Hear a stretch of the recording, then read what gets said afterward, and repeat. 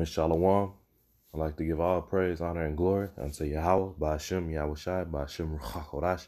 Want to give double honors to the apostles and elders of Great Millstone, and peace and blessing to the Most High's hopeful elect out of the nation of Israel, you Negroes, Latinos, and Native Americans, with who have been scattered throughout the four corners of the earth, man. Okay, and this brother Yagadal Lamar from GMS Houston, and I got a lesson I want to go into, and the title of this lesson is going to be "There is One Mediator." All right, who is Yahweh Shai, who the world ignorantly know as Jesus Christ.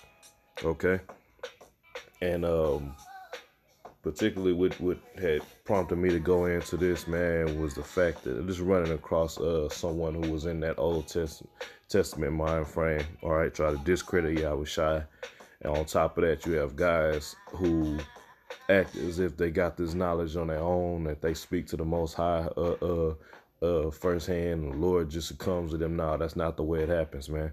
There's an order to the way the Most High set up his men to receive this knowledge, okay? And it starts off by going through his son, because he's the one that speaks on our behalf, man. He's the only reason that we have a chance at salvation. He's the only way that we have a way salvation awaiting us, man. Okay, and I try to rule my emotions, man, but like this topic always gets me fired up, man. Okay, and not only myself, but I know all the men of the Lord who see what this thing is about and see the gravity of what Yahweh Shai did for us, not only the elect, but the whole nation, which will be saved all of eventually in the kingdom of heaven, man. Okay, so I'm gonna quit running my mouth and get straight into it, man. As always, I will advertise it as edification in this video. Okay, so let me grab the book of 1 Timothy. And I might have to do a little bit of jumping around, but Lord willing, through the Spirit, man, this lesson ties together.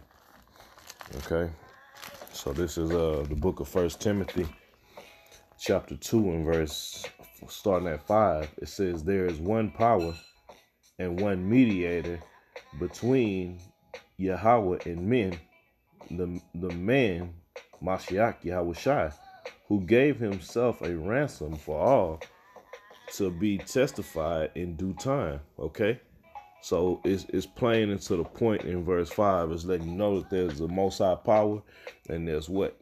All right, there's one power, man. Okay, the Most High power, but there's one mediator in between the Most High power and men, and that is Yahweh Shai, who the world ignorantly know is Jesus Christ, man. Okay, now in verse 6, it said, "Who gave himself a ransom for all." Now, I want to jump to a quick precept so these Christian nuts don't try to say, okay, well, it said he died for all of us, man. No, that's not accurate according to the scriptures, man. Okay, so it said he died for all. Let's see who this all is talking about, man. All right. And this is get straight to the point. This is Romans 11 and 26. It says, "And so all Israel shall be saved." So that's the all it's talking about, man. Okay, it's not talking about all nations, man. Anybody that believes in Jesus can be saved. No, it's talking about all Israelites will be saved. Okay, first the elect, the 1/3, all right, and 144,000, and then the rest of Israel will be brought in the kingdom of heaven, man. Okay, and that's the way the Most High has it set up, man. Okay, he is the one that the Lord that he sent his son to die for, man. Okay. All right, so I want to go back to 1 Timothy, verse 6. All right, concerning that one mediator. Okay, and what he did. Okay, so this is 1 Timothy 2 and 6 again. It says, "Who gave himself a ransom for all, to be testified in due time," man. Now, I want to examine that word ransom, man, which when you go into the Greek, the word is anatelutron. Anatelutron, which means a redemption or price, man. Okay, so Jake that's trying to discredit Yahweh Shai and what he did, man, he is the only one whose blood was worthy enough on a high level enough, all right, to be the ultimate sacrifice to bring us back under the adoption, man. Okay, that's why Paul in Romans 9 said he wished that he could have took the role of Yahweh Shai to do as he did for the nation of Israel, man. Okay, and that's with the price that was paid, man. Yahweh Shai's blood, man. I'm gonna grab a quick scripture to back that up. This is First Peter chapter 1 and verse 18. It says, "For as much as ye know that ye were redeemed," and redeemed mean to buy back. Okay, it says, "were not redeemed with corruptible things as silver or gold from your vain conversation." All right, conversation meaning action. All right, your actions, your conduct. It says, "received by traditions from your fathers, but with the precious blood of Mashiach, as of a lamb without blemish and without spot." Now, these Old Testament guys, they try to discredit Yahweh Shai, all right, in the New Testament, but Yahweh Shai is all through the Old Testament, man. It was prophesied that there was going to be a great sacrifice, man. All right, there was going to be a lamb without blemish. Okay. Okay. So, reading on, it says, "as a lamb without blemish and without spot, who verily was foreordained before the foundation of the world." Okay, so even before the foundation of the world, before the Old Testament was even compiled, okay, and put together, guess what? Yahweh Shai was set to do what he did, man. All right, was the major part of the Most High's movie, man. He is the main character in the Most High's movie, man. Okay, and he's always been on the scene, man. All right, not just in the time when he walked as Yahweh Shai. Okay. So read that one more time. Starting at verse 19, it says, "But with the precious blood of Mashiach, as of a lamb without blemish and without spot, who verily was foreordained before the foundation of the world, but was manifest in these last times." Okay, he was manifested as Yahweh Shai in the flesh in these last times. All right, because when at the end of the days, the end of the last days begin, man. When the Lord came on the scene, man. Okay. And that's another misconception. People think, oh, we this and no. The last days started when Yahweh Shai came on the scene, man. Okay? All right. So going back, matter of fact, just to kind of drive home the point of the sacrifice that Yahweh Shai, the ultimate and perfect sacrifice that Yahweh Shai was set up to be, man. Okay. Just so that can never be taken away. That there was no other way that we will be able to be brought under the adoption, back under the adoption and receive salvation if it wasn't for the blood of Yahweh Shai being shed, man. And he knew that was the will of his Father, man. All right, and he asked at one point, is there any other way? But at the end, this is the way, man. This is the way that my Father said it to be. I am that sacrificial lamb, man. Okay? So this is Hebrews chapter 9 and verse 13. I started 13. It says, "For if the blood of bulls and of goats and the ashes of a heifer, sprinkling the unclean, sanctify it to the purifying of the flesh." All right. So when you go into the beginning of this chapter, what was it speaking of, man? It was speaking well, I'll say a few verses above was going into the sacrifices of the animals, man. All right, that that we were abused, but that's what was that law was in place for a certain period of time until the Most High said, you know what, I'm doing away with the animal sacrifice, man. So what happened? Yahweh Shai was set up to replace that, man. Okay. We ain't in the time of we've been out of the time of doing animal sacrifices, but Yahweh Shai came on the scene to be that ultimate sacrifice to bring us back under the fold, man. Okay, so verse 14, it says, "How much?" All right, so let's give you a comparison, man.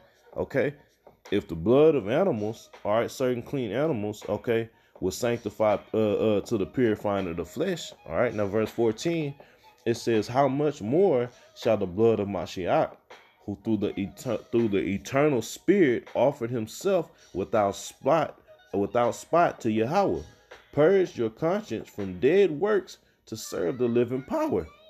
Okay, So it's giving you a clear distinction that and showing you that there was a whole nother level of sacrifice. Okay, we dealing with now, man. All right. If we had animals that was able to purify into the flesh, how much more, all right, precious is the blood of Mashiach, man? Okay, which was able to bring to cover all, not only our sin, his sins first, and then all the sins of Israel, man. Okay. If we read first verse 15, it says, and for this cause he is the mediator. They go to the word mediator again, man. Okay, of the New Testament, that by means of death for the redemption of the transgressions that were under the first testament, they which are called might receive the promise of eternal inheritance, man. Okay, so now this time around, the men that have been called, all right, by Yahushua, all right, the heard his voice, all right, have a promise of eternal inheritance through the death of Yahushua, through him going up on the cross and taking that well, I ain't gonna say taking that loss, but leveling it up, because what happened, man? Okay, he was ascended into the heavens, okay, and sat on the right hand of the Heavenly Father, man. Okay, so it wasn't a loss that he took; it was a level up, as the Elder Yatazak always says, man. Okay. So I want to read that verse one more time before I move on, man, because that's a heavy thing, man. You have these guys who have tasted of this knowledge, and they feel like they don't need to praise or worship Yahweh for what he did, man. All right, so this is Hebrews 9:15 again. It says, and for this cause he is the mediator of the New Testament, that by means of death for the redemption of the transgressions that were under the first testament, they which are called might have the promise of eternal inheritance, man. So we wouldn't even have been able to receive this if it wasn't for Yahweh Shai, man. Okay. And I wasn't really thinking about it when I picked this image as a still shot for this lesson. But what do you see Yahweh Shai holding, man? He's got the earth in his hand, man. The Most High set him up to do all his work for him, man. Okay. It wasn't for nobody else, man. Okay, the Most High created Yahweh Shai, and he's been the driving force of the will of the Heavenly Father. Okay, whether you Negroes want to accept it or not, man, that's the way the Most High set it up. He said he got his son taking care of everything, man. Then you're not gonna get to the Most High unless you go through Yahweh Shai, man. Okay. That's why you have to know the names, okay? To call on the one true names of the Heavenly Father and his Son, even to be heard, man. Okay? But no, people want to, and I'm not going to say people, man, stiff-necked, hard-headed niggas, man, who try to take away from what Yahweh Shai did, because they want to feel like they have some level of importance, man. All right, when we ain't shit, man, we're servants unto Yahweh Shai, man. All right, we're set to be what, man? To be prisoners of hope, man. All right, and he gave us that hope, man. Okay, and just to back that up, this is Romans 3, starting at 23. It says, "For all have sinned and come short of the glory of Yahweh," man. So we've all have committed sins against the Heavenly Father, man. All right, majority of the time have been worthy of death, man. Okay. It says, being justified freely by his grace through the redemption that is in Mashiach Yahweh Shai. Okay? That's the only reason we have any justification. All right? He is the way that we have been made perfect through the blood of Yahweh Shai, man. He's the reason we are under grace, man. All right? Verse 25, it says, whom Yahweh have set forth to be a propitiation, all right, an ultimate sacrifice and atonement, okay, through faith in his blood, man. Okay, and that's why, going back to Hebrews 9:15, man, it said to those who were called, all right, and received and heard the calling, okay, and start following the Lamb whithersoever he goeth, man. Okay, have a hope of eternal inheritance. Why? Because they have faith in the blood. This is a spiritual thing, man. They have faith that Yahweh Shai died for us for a reason, man, so we can receive the kingdom of heaven, man. Okay? So if you discredit Yahweh Shai or discredit the New Testament, then you cutting off, you don't have no faith in the kingdom of heaven, because he is our way to the kingdom of heaven, man. Okay? Let me finish this out. It says to declare his righteousness for the remission of sins that are passed through the forbearance of Yahweh, man. All right? He is the one true way, man. All right? There's no other way to get to the Heavenly Father, and there's no other way to receive salvation but through Yahweh Shai, man. Okay? So a quick precept. This is John chapter 10 and verse 1. It says, verily, verily, I say unto you. It says, he that entered not by the door into the sheepfold, but climbing up some other way, the same is a thief and a robber. And that's what you guys are doing. You trying to take a shortcut, man. All right? You trying to not go take that straight and narrow path, man. Straight meaning difficult, man. Okay? There's no way, because first of all, there's no sneaking on a chariot, man. There's no like in Esau's bullshit movies, man. Okay? The only way to get on that chariot is you are chosen from the foundation of the earth, okay? And you endure unto the end. And the elect is the only ones that's going to do that, man. 144,000 are the only ones that's going to endure to the end. And we don't know who that is, man. That's why this thing is all about faith, all right? And fighting unto the end and realizing that the only way that we can make it out of here is following the example that Yahweh Shai led, man. Okay, and fighting into the truth and to death, all right? Having full understanding of the will of the Heavenly Father, man. Okay? This shit is, and I'm not going to say it's crazy, because that's just the way the Most High set it up, man. All right, these same guys that's in that spirit of Yahweh Shai didn't come already, and we still waiting on his first coming and all that madness. And I don't have to go through Yahweh Shai. I can speak to the Lord myself.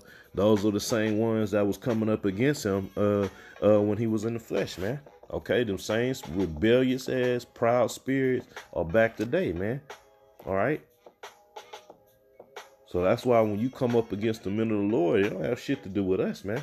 Okay, you coming up against Yahweh Shai, because that's what we're representing. All right, we're the ambassadors or the representatives of Yahweh Shai here today, man. Okay, fighting to establish his will continue to publish his word, okay, and establish righteousness, okay, until this thing is over.